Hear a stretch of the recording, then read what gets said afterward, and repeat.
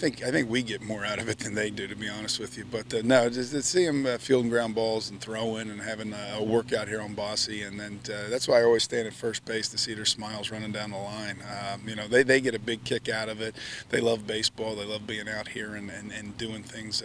And I honestly, I mean, myself, and the players included, we thoroughly enjoy this day with the Highland Challenger League. It's a special day for us, and we're looking at doing another one and then having an event here later in the summer. So it's definitely something we look forward to. Just give them the opportunity to experience what it's like playing on a baseball field with baseball players. So we had various stations set up. They were hitting, throwing, running the bases, and having the opportunity to experience playing with baseball players. These are great programs all across the country, whether it's here in Evansville or on the East Coast or in California or Texas, just giving individuals the opportunities to experience sports and other programs like cheerleading and dance that they might not have been able to take part in, and also giving them the opportunity to really show others that although someone might be blind or deaf or in a wheelchair, that they can still overcome obstacles and challenges to still have the best life possible.